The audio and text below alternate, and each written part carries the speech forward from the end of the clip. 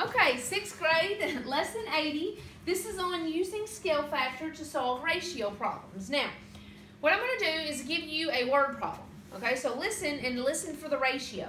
Okay, the ratio of little boys to little girls in the nursery was 3 to 2.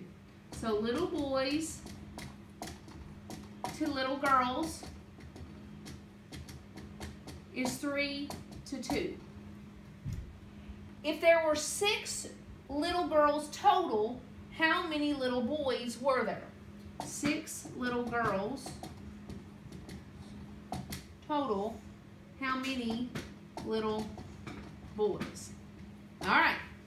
Now, when you get a ratio and then you get an actual count, an actual amount of people, what you're going to do is called a ratio box. Okay? So what I want you to do... How many kids were there total? Well, it didn't tell us. It just told us there were 6 total little girls. But the ratio was for 3 to 2.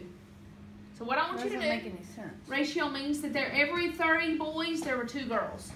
Every 30? 3. Every 3 boys, there were 2 little girls. That's called a ratio. That means there's more boys, right? There's more boys. Okay, so we're going to find out how many little boys and how many little girls from this ratio in actual count. So what you're going to do is draw you a box that looks like this. Okay? What you're going to do is draw 2 lines or 3 lines, okay? And you're going to write ratio up here.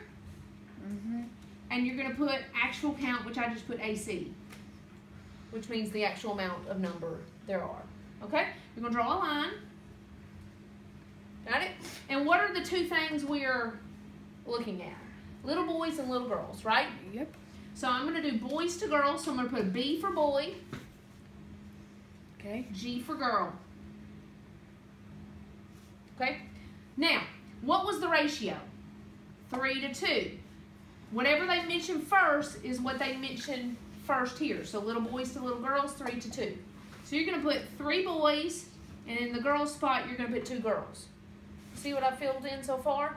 And then the actual count is, 6. I'm going to put 6 little girls, so 6 actual count. Okay? Now this last box we're not going to learn today, but it's actually going to be your total completely, but we don't have to learn that today. But I want you to go in there and start writing that. We're not actually going to figure it out today. Okay. Okay, now, there's a real easy way to figure this out. How do I get from 2 to 6? What can I multiply 2 by to get 6? 3. Yep. So what I do to this one, I'm going to do to this one. Okay, 9. So 2 times 3 made 6, and 3 times 3 made 9. So they asked me how many little boys did I have? 6. No, I mean this 9. is boys, yeah. So 9 is the answer. And then if they ask me how many total kids did I have, 9 plus 6 is 15. They didn't ask us that, so we weren't actually needing that information. But you're going to eventually learn how to do this one, so I want to go in and show you how. What's in the first box? You could say 5, but it's not important. Oh. You could just add it if you wanted to. Okay? Yeah. So you understand it? How we did this? This is called a ratio box. All right? Now, you help me come up with the ratio box for this next problem. Okay? Okay. Let's go ahead and draw our box. Okay, let's just do 2 of them. So this is ratio and this is actual count. See how I did that? All right, let's figure out what we're doing. It may not be boys and girls this time. The ratio of flowers to weeds in the garden was 2 to 5.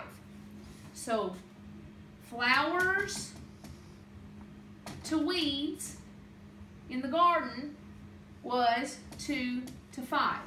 So I'm going to put F for flowers, W for weeds on my left side. So every 2 flowers has how many weeds? 5 weeds. Okay, so this is my ratio, R, so I'm going to put all my information.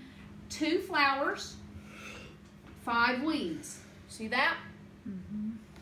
All right, then it says this. If there were 30 flowers, that's an actual count, 30 actual count flowers in the garden, how many weeds were there? Well, how did I get from 2 to 30? Times 15. Yes, very good. And so we do this one times 15. So I'm going to go over here and multiply that. 5 times 5 is 25. 5 times 1, 5, 6, 7. So, how many weeds are there? 75 weeds. Okay? You feel like you got it? Mm-hmm. It's pretty simple, isn't it? Okay? So you're actually going to come up with one of these boxes for every story problem that has ratio and actual count. Alright? That's lesson 8.